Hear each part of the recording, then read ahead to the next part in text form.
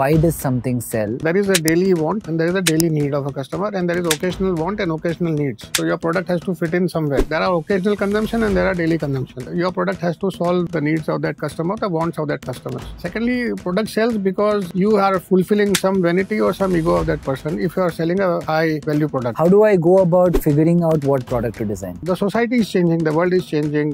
You can look at what is getting popular. Like when OTT came in, it changed the whole market. Now what to produce which the customer or the audience likes. Today, the entire Hindi film industry is struggling. There was a movie, I'm told, it didn't run even for a day. This kind of mishaps are happening like crazy.